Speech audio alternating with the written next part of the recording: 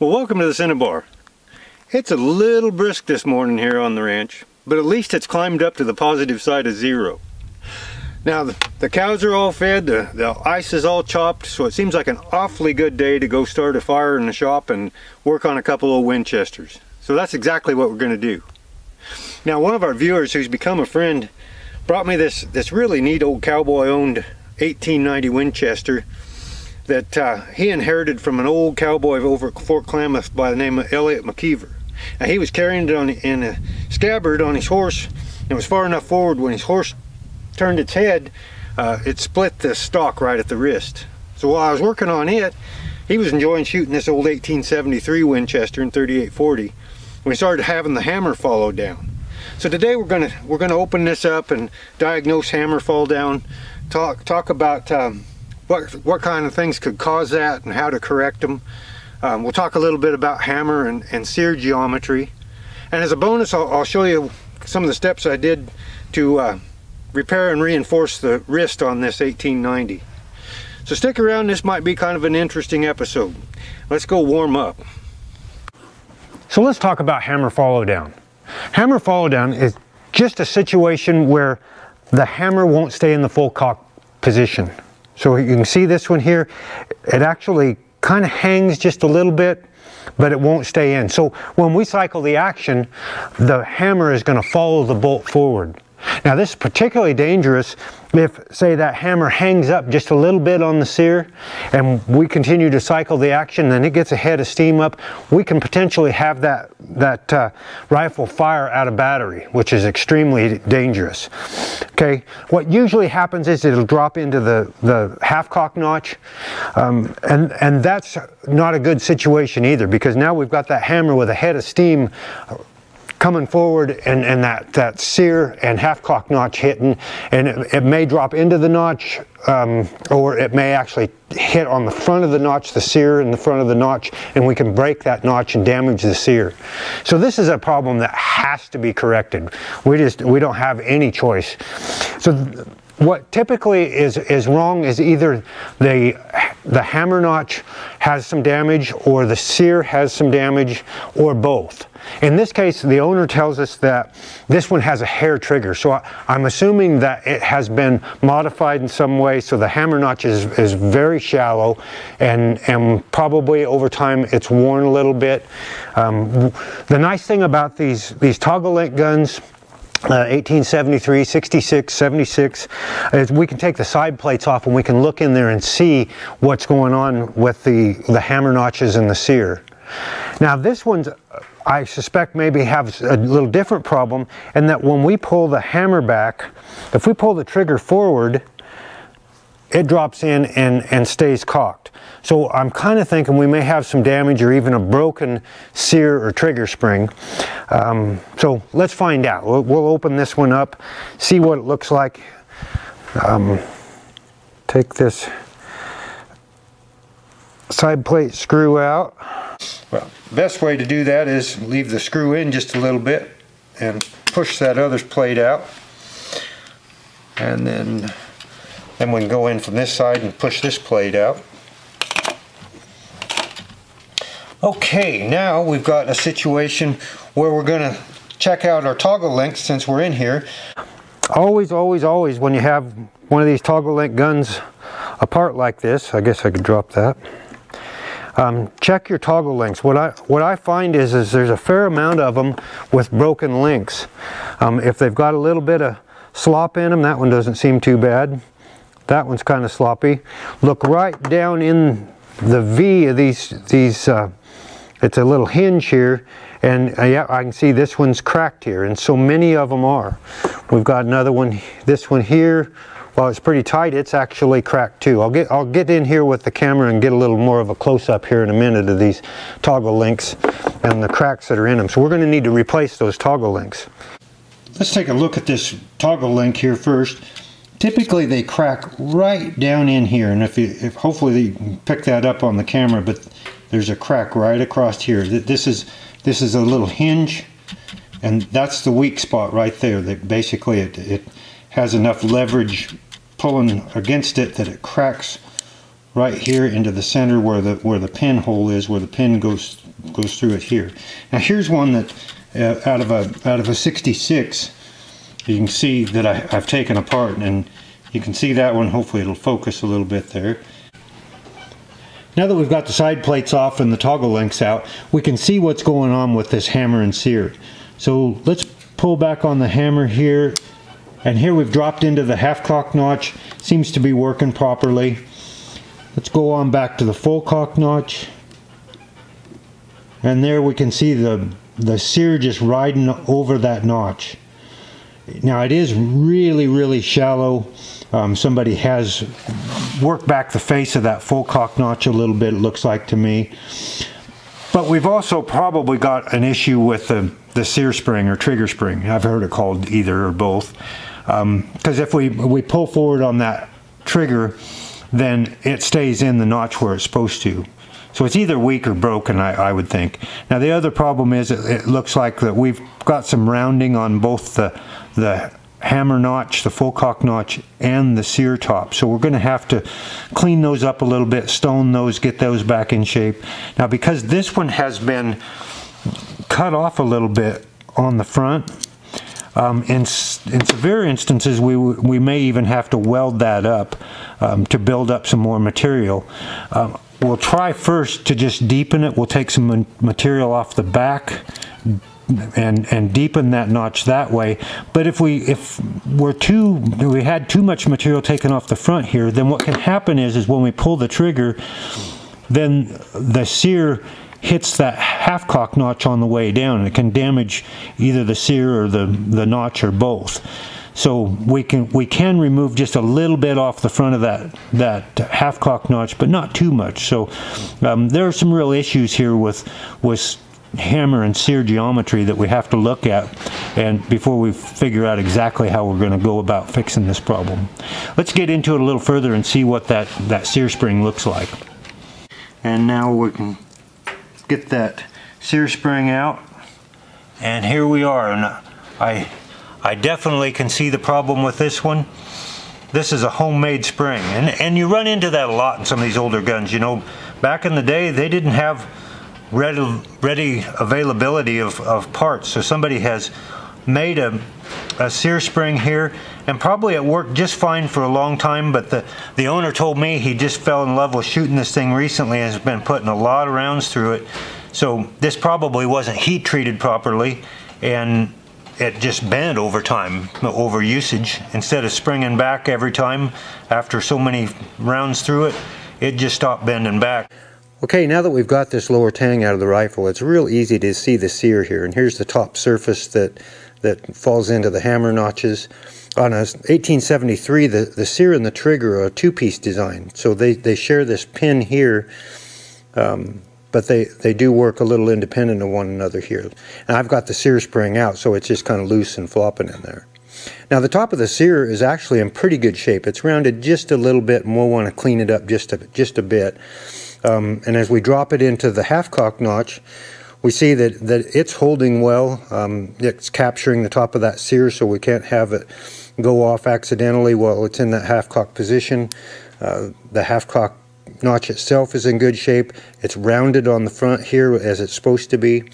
Now I talked a little bit about if we take too much material off the front of this full cock notch, that the sear can stub as it's going by on that half cock. And obviously that's not happening here. If it is touching at all, it's on that rounded part and just riding over. So there isn't any damage there to that half cock notch, and the top of the sear looks pretty good. They'd be beat up pretty badly if they were stubbing like that.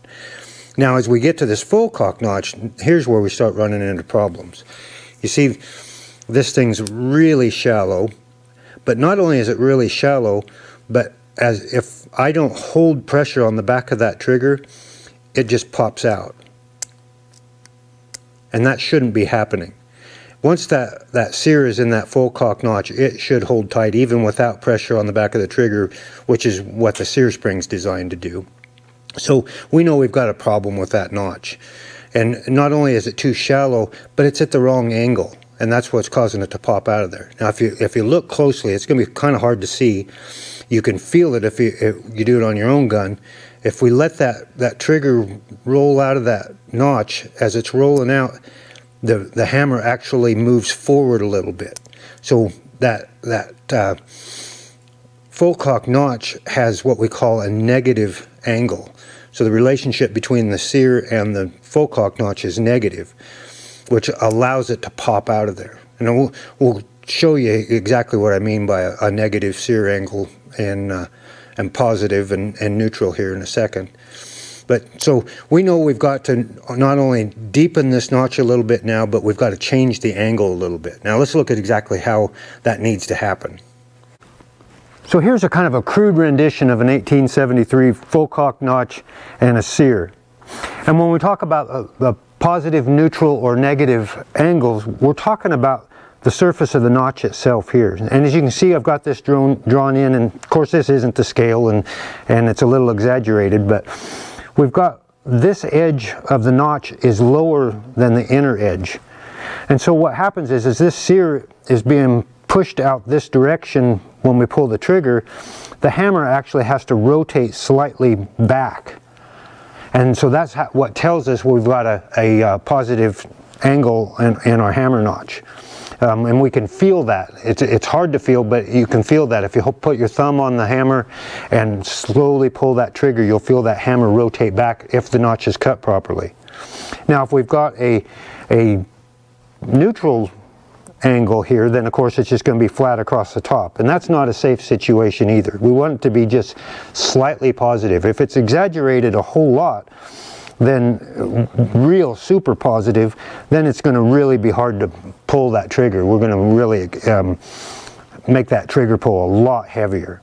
And of course, if we've got, like we do on this 73 we're working on now, where we've got a negative angle where it's going up something like this, and of course that's exaggerated too, then we see that, you know, a sharp rap on something and that Sear could be forced right out of the notch, and we could have an accidental misfire. So this is a really dangerous situation. We want to make sure that we're just slightly positive. Now in the case of the hammer we're working on, also somebody in the past has decided they didn't like the travel on that trigger, so they decided to take off some of the material out here on the end of the notch, and we always want to work on the part that is the cheapest and easiest to fix.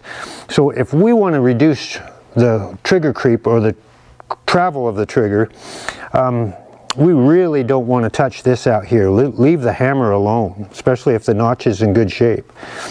We can bob off a little bit back here and move the surface that contacts that notch out here further. So now instead of having the full length to travel across the whole notch, we've got it shortened up a little bit.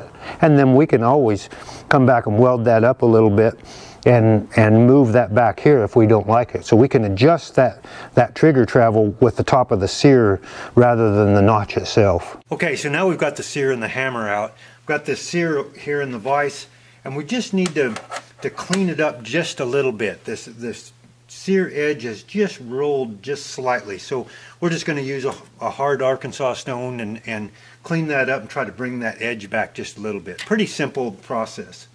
The tougher part's going to be with this hammer, because we're going to have to both deepen this full cock notch and change that angle from negative to positive. That's a touchy situation. That's a tiny little notch. This is not something I recommend the home hobbyists do for a couple of reasons. First of all, just for safety's sake, this has to be done properly for this gun to operate safely. The other thing is you might notice that in the protected areas on this hammer, there's some beautiful case colors. Both of these are case hardened parts. Now where this one's already been worked on the face here, they've gone through that case hardening. The case hardening is only maybe 3 or 4 thousandths of an inch thick, and then you get into mild steel, which doesn't wear very well. So when I go back and deepen this notch and change that angle, I'm going to go through the case there as well. So this is going to have to be re-case hardened when it's done. And unless you understand and are equipped to be able to do that yourself and get all the angles just right on these, leave it to a professional. Take it to a gunsmith. You can make a mess of one of these in a hurry and destroy a hammer to where you're going to have to go buy another hammer or take it to a gunsmith and have it all welded back up and redone anyway. So we'll get these fixed up here, get them back into the tang over here and show you what they look like, or what it should look like when they're ground at the proper angle or cut at the proper angle. Okay, so we've got this sear all cleaned up and put back in the lower tang here. Turned out real good. This hammer, we've got that notch cleaned up, we've got it deepened. It's probably not quite as deep as factory, but that's okay. I think we're going to have a real nice crisp trigger pull here. So let's put it back together, make sure that that sear is going to stay in the notch like it's supposed to. If we got our angles correct, it should. Get everything lined up here and get the hammer pin in. There we go. So now the moment of truth. We'll pull it back into the half cock notch, and I'll have to pull the trigger forward. I don't have the sear spring in there. I want to make sure it'll stay in the notch without the spring tension. And there we go. You know, it was when we went into the full cock notch before, it was just popping right back out. Now hopefully we can bang on it and it won't move. Hit the back of the hammer, it won't go. So we've got those angles in there right so that it's positive, and we know it's positive now, where it was negative before, and just popping that sear right back out of the notch. So now I just want to maybe stone this up just a little bit more just to smooth it up really well. We'll take it back apart, we'll heat treat it, because I'm sure we've taken enough off that we've gone through that case hardening layer that's only 3 or 4 thousandths.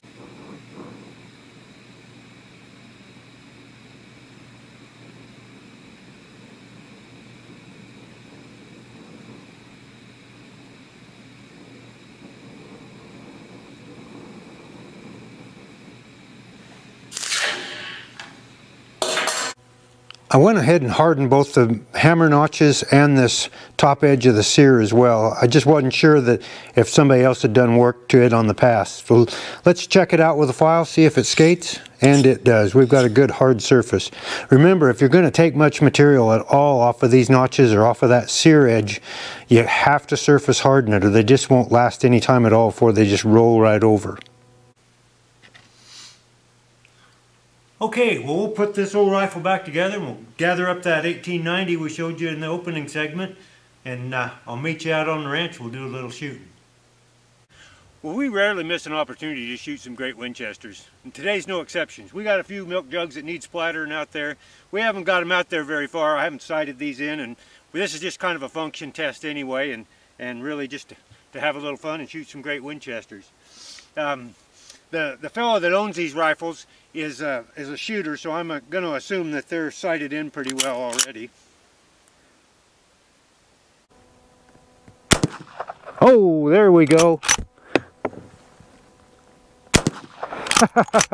These 3220s, they don't really just plaster those milk jugs. But it's a shooter, boy. Okay, I've welded up a little jump target out there, and we'll see if maybe we can hit it. It's going to be a little more of a challenge. Oh, I think I missed it. Uh-oh. We got a jam here. It's trying to let 2 of them in onto the lifter.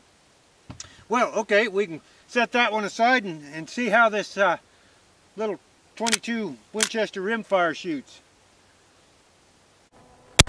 Oh, yeah, I put a hole in it, but it's kind of hard to see. Let's see if we can tick that old jump target out there.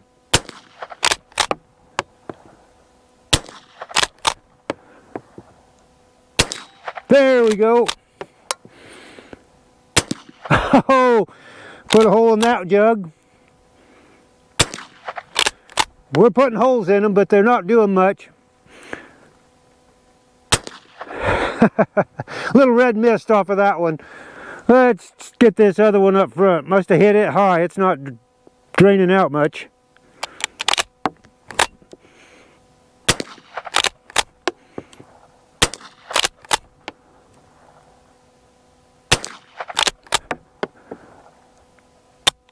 Okay, well that does it. If you want to hang around a little bit, we'll head back down to the shop and I'll just kind of take you through a little bit of how we fixed this stock up on this 1890 Winchester.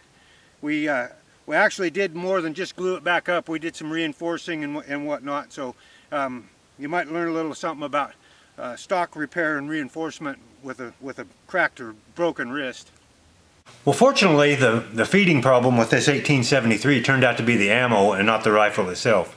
I grabbed a box of factory 3220 Cowboy Action loads, and they weren't crimped very well. So one of them, it just pushed the bullet back into the case just a little bit, shortened it up enough that when it hit the carrier, then the next round, the head of it came out onto the carrier as well, and of course then we've got a jam. These 73s, 76s, 66s, they're all very sensitive to case length. So we'll solve that issue by not buying that kind of ammo anymore. Now the other thing I promised we'd show a little bit about the stock repair on this 1890. Now I did try to do a whole episode on it and I filmed the whole thing, but I'm not very tech savvy, and I was trying some new filming equipment and I lost some of the footage and I lost some of the audio, so we'll have to wait to do a stock repair, a good comprehensive one, a little later on when we get another stock comes in for repair. This one was a little interesting because the owner really wanted to save the original finish. Now this one had a heck of a crack in it all the way down the tang channel here and clear out of it over here, but it didn't come into two pieces, so it was really hard to clean out. And this one had been they tried to repair it before, so there was some old glue in there and whatnot, and that makes it really difficult. We really need to try to get that joint cleaned out if we're going to have any chance of success. So in this one we had to pry this crack open as far as we could, and then I used a syringe and tried to clean it out with acetone as best I could.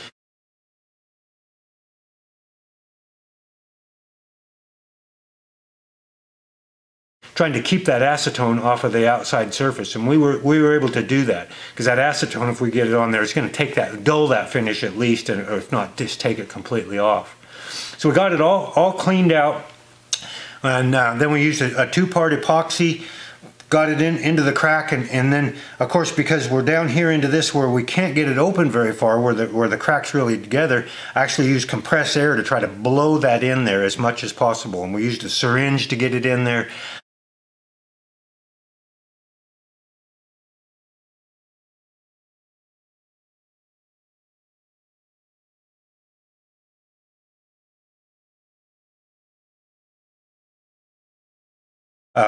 It's a difficult thing to get that all the way back in there. Now because we've got some old glue in there still that we haven't been able to completely clean out, we're not going to get that crack to close up entirely. So it's going to be really hard to just disappear this crack as we repair it. But as you'll see, it turned out pretty darn good. We can pick it out, but it's you have to be looking for it. Okay, so when we got that epoxy in there, then we wrap surgical tubing tight, and a lot of surgical tubing on it.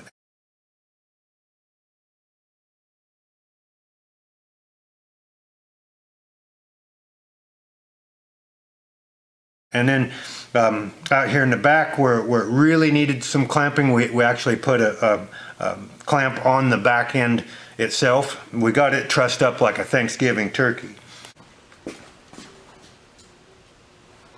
And that's just the first part of the repair. Now if we're just going to epoxy that crack, it is not going to be successful. And you might get it to stick, but eventually there's going to be a little side thrust on that and it's going to just blow open again right along that same crack.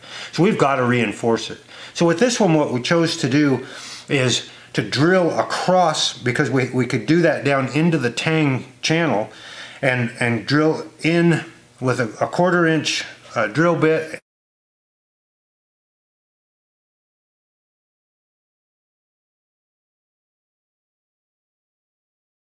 And then install 1/4 inch dowels, 2 through the top across the crack and 1 through the bottom tang across that crack.